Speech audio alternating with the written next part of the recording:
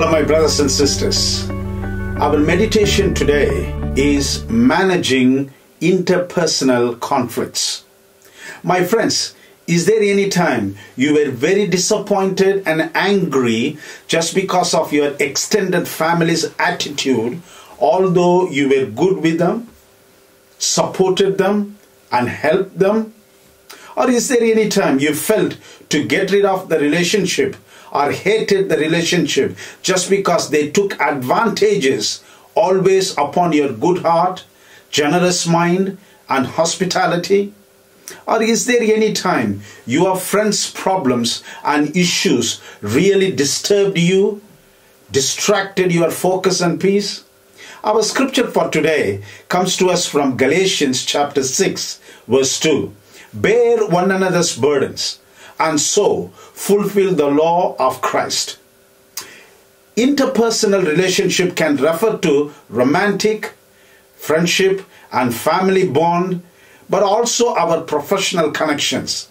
The question for today is how to manage interpersonal relationship or conflict. Bible helps you to understand in three ways. Number one, Matthew 7:12. Respect others' feelings. My friends, in order to have healthy relationship with your spouse or siblings and work offices, even among your friends, you is to respect and understand their feelings and emotions. Don't least bother about their emotions. Try to understand why their face is unexciting, fearful, disquiet. Just listen to them. Talk to them. Ask them to explain and describe their situations. When they speak, don't ever interfere to give suggestions or advice. Many of them are looking for someone to listen to them and their mental pain. They may not need money. They may not need position, but they want someone to sit next to them and listen to them. Number two, Proverbs 15:18. Maintain patience. My friends, in order to have healthy interpersonal relationship or in order to manage interpersonal conflict, it is important to keep peace and be patient. When your spouse or your colleague cries, just do not shout or despise her. Let her cry, because only she knows the pain and problems. Only she knows the disappointments and discomfort. Only she knows her lost love and care. Avoid aggressive and abuse attitude. Patience will solve many internal problems. Stand next to that person, shoulder to shoulder. Let your spouse or friend or brother or sister know you are there for them. Many times, silence solves sufferings. Number three, Galatians 6:2. Empathize.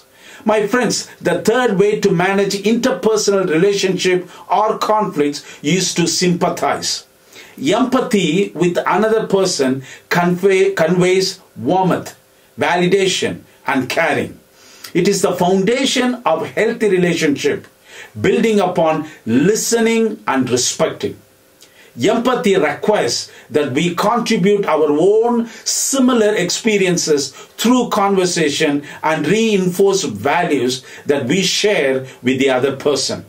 When someone views you as empathetic, they are more likely to confide, trust, and hold you in esteem. The foundational pillars of the good relationship: practice empathy, not sympathy. Sympathy is a feeling, a sadness inspired when we hear someone else's pain and focus on our own similar tragedies. Empathy keeps the focus on the other person, attempting to listen and feel her pain, unique from your own. My friends, are you missing anyone today? Or are you regretting for someone's relationship today? Are you praying for a reconciliation with someone today?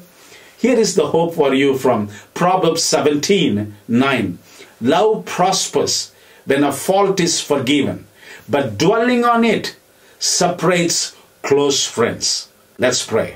Heavenly God, there is someone who's really discouraged, demotivated, and they don't know what to do. Please come by now and help them, encourage them, motivate them so that they can look their lives forward. In Jesus' name we pray. Amen. God bless you.